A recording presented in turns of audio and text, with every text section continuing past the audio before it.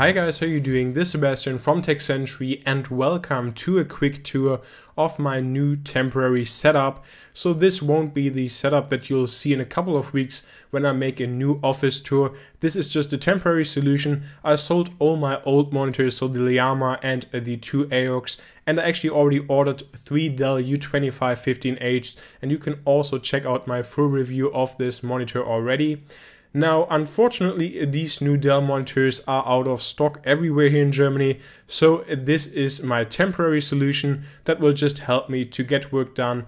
And I always wanted to try out a single 4K monitor setup as well, so this is now my chance. So the star of this setup is of course this new 4K monitor, and this is the Dell P2715q. Now, I didn't make an unboxing of this monitor, but you can trust me, it's probably one of the best 4K monitors that you can currently pick up when it comes to value. Now, I actually just paid 520 euros for it, and it's a 4K monitor with IPS panel and 60 Hz refresh rate, which is pretty rare. And again, of course, this price of around 500 euros is absolutely incredible. So far I can highly recommend it. I'm using this monitor for a couple of days now, and just the resolution and the text sharpness just blow me away every time that I look at it. So it's basically like a Retina feeling that you would get from the Retina MacBooks.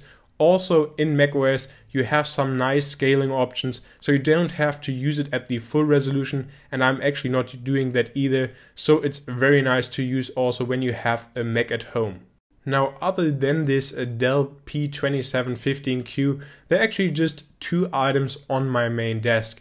And of course, there are the speakers that I unboxed a while ago, and these are the Creative T6 Series 2 signature speakers by Creative, and I have to say they're absolutely amazing. They're even better than the T3s, which I actually now use with my TV.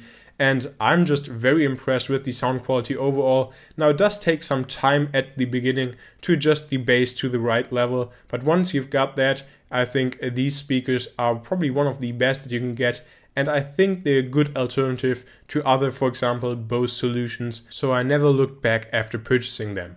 Now, the last big item, of course, is my late 2013 Mac Pro.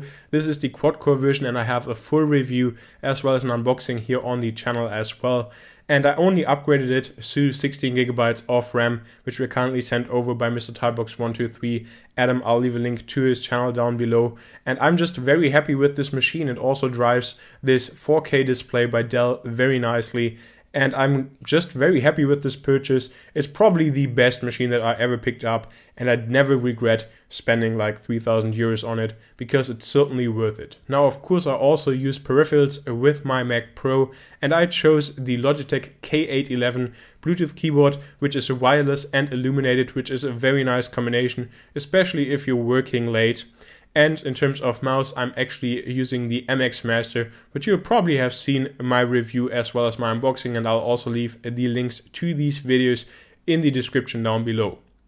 Now, actually, this whole video was also recorded with a new camera of mine, the Panasonic FZ1000 in 4K, so let me know what you think of this video quality. Everything except, of course, this last shot of the camera itself was recorded with the Panasonic, and I'm eager to hear what you guys have to say about this new temporary setup, as well as, of course, also about the video quality from the FZ1000.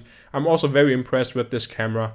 And if you like this video, please make sure to subscribe for many more videos like this, and also make sure to like this video if you enjoyed it. Thank you very much for watching. See you next time.